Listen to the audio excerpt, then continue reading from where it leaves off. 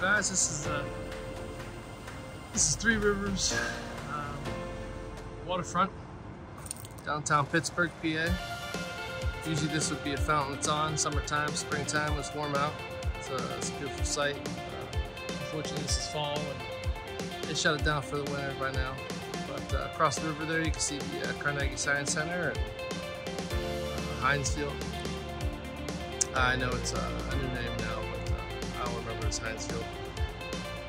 Ballpark, baseball stadium. Cannot see it from here, but if you're around the corner. This is a beautiful waterfront view. A lot of walking paths. Love to come along here and ride a bike, walk them, especially in the evening or maybe in the late afternoon.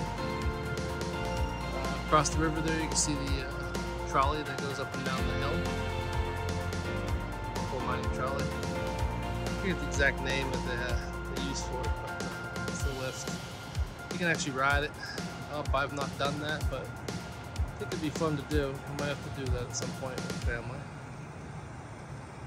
Occasionally you see a train on the other side of the river there too. Makes a sight, but it doesn't come by all the time. Down this way, that's the Fort Pitt Bridge, Fort Pitt Tunnel. I've gone across that bridge countless times, and I've seen this fountain area for years. But I've never actually come down and walked near it to see it. Figured no better time than today. So let's go down by the waterfront and take a look down here.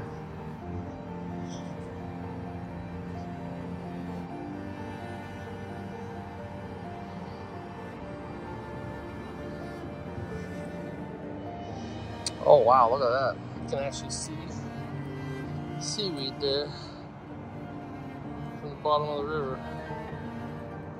Little fishies over here. This is being recorded on my new iPhone 14. I really would rather be careful and not drop this phone in the river and have to jump in after it. I know it's waterproof, but I don't want to have to jump into it. That's not the way I want to spend the rest of the day, so we're going to be careful.